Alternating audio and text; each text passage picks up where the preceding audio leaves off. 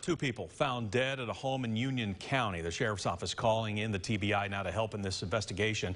Deputies getting the call to a house on Beard Valley Road around 9 o'clock last night. Detectives saying the bodies of both victims were sent to the Knox County Regional Forensic Center for autopsies to determine the cause of death. Now, at last check, the sheriff's office had not yet been able to contact any family members, so names are not being released. Detectives did not see any apparent signs of foul play.